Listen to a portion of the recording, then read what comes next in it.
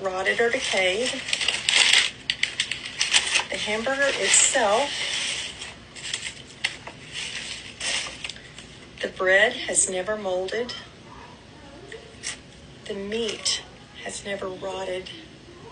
So this happened for the same reason that these dried berries won't grow mold on them, but fresh berries can grow mold on them. Dehydration is one of the oldest preservation methods, and all that happened is that these food items simply just dried out. The moisture was reduced, the water activity was reduced, and under a certain water activity, yeast, mold, and bacteria cannot grow. So those fries essentially turned into potato chips, the bun essentially turned into a crouton, and the burger essentially turned into beef jerky. This same thing can happen with a homemade burger. They actually did it on Serious Eats. They did some fast food burgers, they made a homemade burger, and as long as it is thin enough to dry out before it grows mold on it, once it gets low enough water activity, it's not going to grow mold on it. So that's exactly what can happen. That's exactly how jerky is made. Water is removed, so the water activity is reduced, so yeast, mold, and bacteria can't grow in it. Now, that's certainly not to say that these food items are okay to eat.